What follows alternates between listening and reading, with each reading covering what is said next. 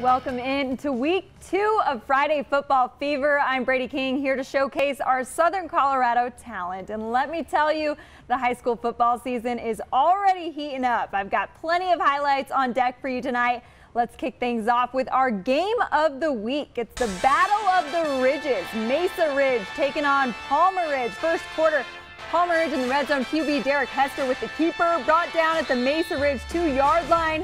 Hester with the give to wide receiver Chris Rice, the 2-yard run. Palmer goes up 7-zip. Just over 8 minutes in the first, Mesa Ridge with the ball. Wide receiver Mecky Hubbard hits, is stripped of the ball. Palmer Ridge recovers. Next play, we got Dylan Coyle with the catch. He's brought down at the 1-yard line eventually.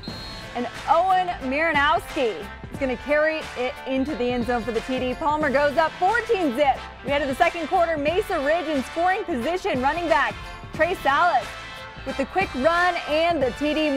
Mesa Ridge on the scoreboard 14-7. We head to the third quarter. Palmer Ridge driving with just under 9 minutes left.